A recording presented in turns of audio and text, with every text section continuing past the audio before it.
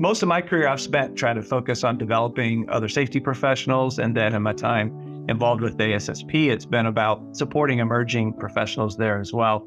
As occupational safety and health professionals, we are so focused on others that we oftentimes don't focus on ourselves, which is critically important. So recharging, it's also important that we take that moment. It helps us physically and mentally along the way. So it's really valuable.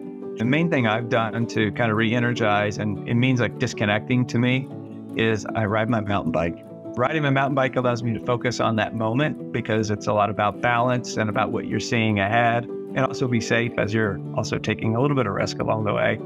I also do things like we'll usually take an annual ski trip with the family.